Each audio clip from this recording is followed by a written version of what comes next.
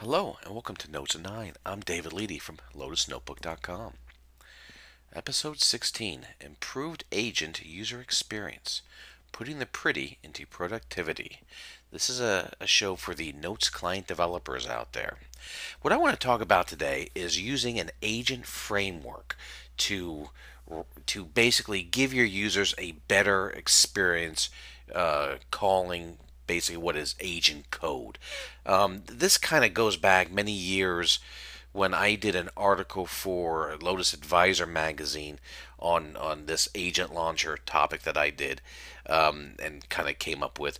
And I use it, and I haven't really blogged about it much since then or so, but I got to thinking about it when I was sitting at Lotus Sphere 2010, and I saw Scott Good did a wonderful section called There's No Fixing Ugly. And what he did is he had this great slide deck that shows you basically before and after examples of not just notes applications, but basically cars or buildings or things and the point of the whole thing is that people's expectations are different than what they used to be in the 90s or even the 2000s or so. I mean, you used to be able to get away with an ugly notes app, and because of that, we have a lot of ugly notes apps out there, and I've got more than my share. But now you look at the iPods, you look at what Apple's doing, you look at the simplicity of the Google's homepage and all these aesthetic designs that are everywhere. That people's expectations are different, and you really have to start to make things prettier. So what I would highly recommend you do is you go over to his website, which I've got listed here, and you download the slides for BP 202, and the slide deck stands alone. I just looked at it the other day. So if you haven't seen the session, you can basically just play the slides, and you'll get the point across of how the pretty needs to come, and you have to start factoring in the user experience and the user interface because the users are using your application. So I want to talk about this agent framework. So why are we going to use an agent framework? Well, this is going to give us better documentation for the users. They're going to, before they click on an agent, they're going to know what the agent's going to do. I have a chicken switch built in. There's a confirmation dialog that can be called on. Basically, an "Are you sure?" I've got security built into this, so you can get readers fields on these agents, and they're not really agents; they're kind of like pseudo agents. They're really functions in a script library, and that gives us the code reuse. And the security by putting readers fields on the setup documents allows the administrator of the database to basically divvy up access however they want, and that relieves the developer from having to do it. Now, doing an agent framework will cause more upfront effort. There's no question about that. There's more work involved. But the easiest path is really the best path. So I believe that this is more work and that it's worth it in the end.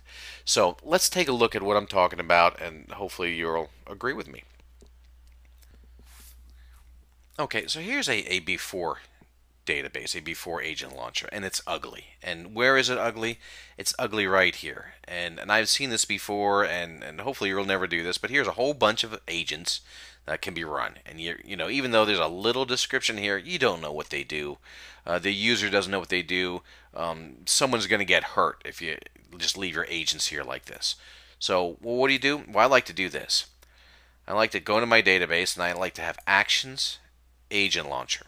And I present the user with a dialog box with the list of the agent, which is really just a function, so it's kind of like a pseudo agent, with a list of their agents over here and a nice description of what they're going to do. Okay, so then you're educating the user. Users come, users go. So this is almost self-documenting, really, and it's a big benefit, and my users do really like it.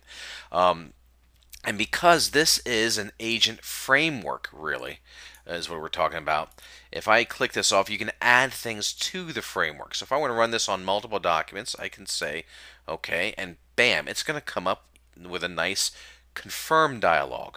with the description of the agent and how many documents are selected. Maybe the user had more documents selected than they thought they had. So presenting this information to them gives them a chance to say no. Maybe you have a view. Oh, let's go back up here. Maybe you have a view that's hidden, but a certain user needs to use it, and you don't really want to build in fancy navigation system on the left-hand side. So you could throw a view up here, and then it can just open the view. And now that didn't have a confirm dialog because you don't really need that for a view. Why would you? So don't need it. Don't use that part of the framework. Okay, let's see how this works.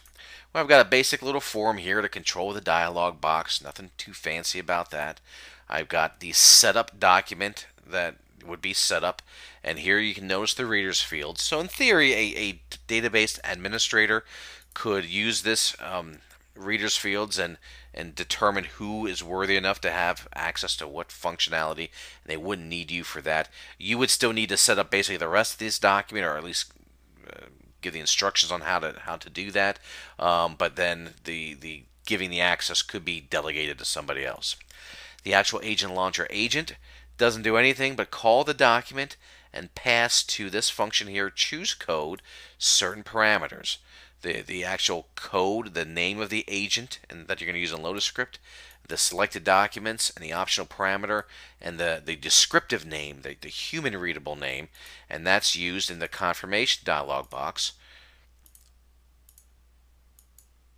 where we present the descriptive name back to the user, make sure that they clicked on the right thing. And then the bulk of it is in a script library. And you could have multiple script libraries. Right now I've just got this one for the example. And here's the choose code function.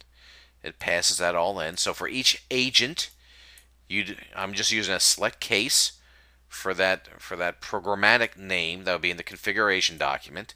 And most of them I wrap in a confirm function, which is right here. And I pass in the descriptive name and the collect.count. And that takes care of what it needs to take care of to present that dialog box and tell them how many documents they're going to act on. Here's that call to the open view where you wouldn't need the confirmation. And then basically for the different cases, here's a particular agent, for agent big for the example, or a no doc needed or so you can have a function in here for each of what would have been your agents. Or you could call to other script libraries and reuse your code. And that's really the meat of it. So it is a little more work to do. There's no question about that. It can be kind of a pain, but I think it's worth it to get this effect and give that to your users if you have an application where you want users to run a lot of different functionality in there. And that's the demo. Thank you very much. And that's the demo. So I hope you like that. I'm going to have the files up on lotusnotebook.com so you can kind of play with it.